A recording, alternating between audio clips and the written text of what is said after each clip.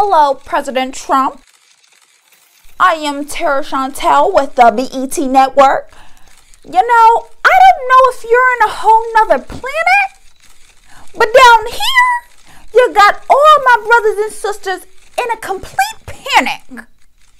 What do you have to say to my brothers and my sisters that are really shook up because you keep naming these statistics like they're up next?